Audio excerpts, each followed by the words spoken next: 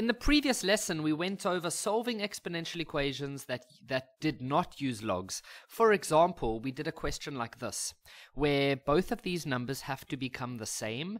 And so what we could have done in those types of questions is we could have changed this one to 2 to the power of 2, and this number can become 2 to the power of 5. So then what you would end up with is that and that.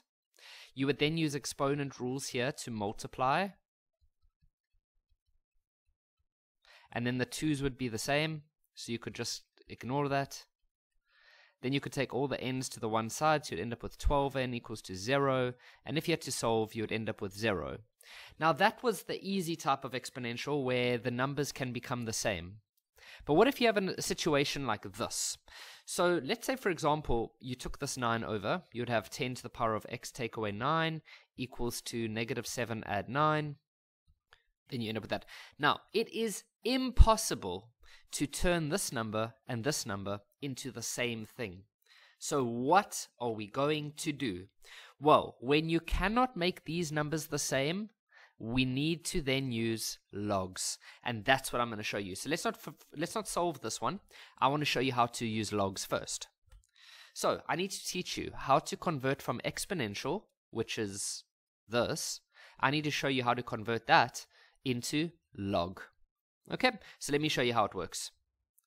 If you have a to the power of x equals to b, then that is exponential, okay, because there's an exponent, there's a variable in the exponent. To turn that into a log, you take the exponent first, and then you make that equal to log of whatever the base was. Now the base is the number that was with the exponent, and then the other number goes over here, the other. Okay, so what that means is the exponent is x, log, the base was a, and then the other part was b. What if we have something like a to the x minus 3 equals to c? So you start with the exponent, which is now x minus 3, not just x, the whole exponent. You then make that equal to log of the base, and then the other number. Okay? So let's say, for example, we have this. You cannot get a 2 and a 7 to be the same. So what you do is you take your exponent, you make it equal to the log of the base, and then the other number. And then if you wanted to, you could go type that on the calculator, and it'll give you the answer.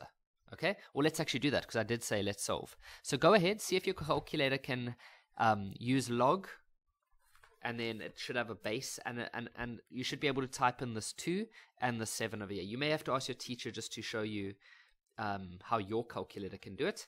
But if you do this, let's round off to 2 decimal places. You should be getting 2,81. You see, so now we can solve for x. Let's try this one. So you take the exponent, and just remind yourself why we need to do this, because these two numbers are not the same.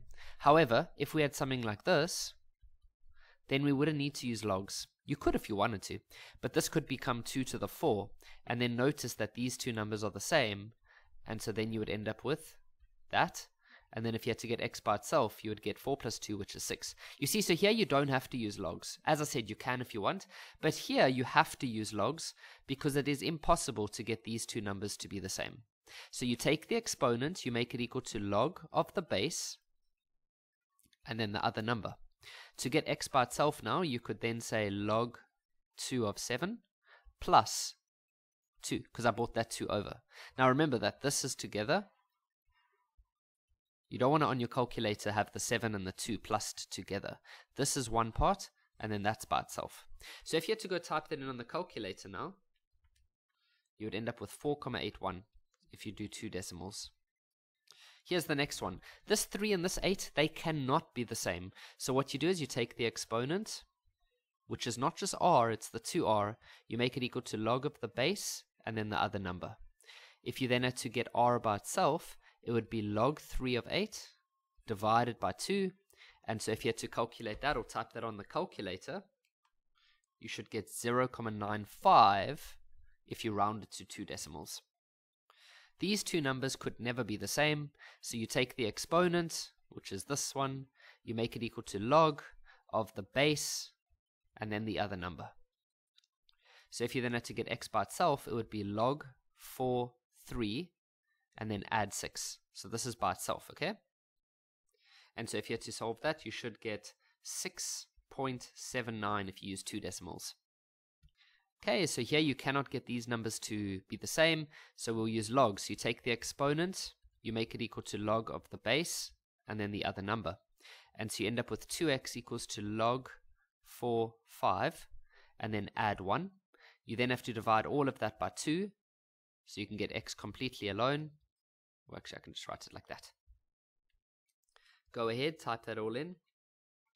Now, if you do this one correctly, you should get x equals to 1.08. Okay, we've got 2 more challenging examples coming up. So, here you want to get this part by itself, okay? Because you always want it to be in the form, you want your exponent and then whatever's on the other side, okay? You don't want all of these random numbers just chilling there. So step 1 is just going to be take this to the right. This cannot become 60. You cannot multiply those two because of those exponents. So you're going to end up with 6 and then 10 to the 3 take away 7x equals to 88 minus 1.7, which is then 86.3. Divide by 6. I wouldn't type that on the calculator yet because it's not a nice number, and you don't want to be rounding off until the very end. So here we have the form that we want though. We've got a base, we've got an exponent, and we've got another number. So now we can turn it into logs. So we can say 3 minus 7x, which is the exponent, equals to log of the base, and then whatever the other number is. Okay, now we want to get this by itself. So I'm going to take this 3 to the right, so it'll become negative 3. Okay, then we need to divide everything by negative 7. There we go, type it on the calculator just like that. And so if you had to solve this, you're going to get 0.2632 if you round it to 4 decimals. This one we said 4 decimals. So here's our last example. So remember, the goal is to get this number by itself, or this part by itself, and then you want all the other things on the other side. So let's take this over. Remember, these cannot multiply together. So it's going to become negative 43.2, add 3, which would then be negative 40.2. We then divide both sides by negative 3, which would become 13.4.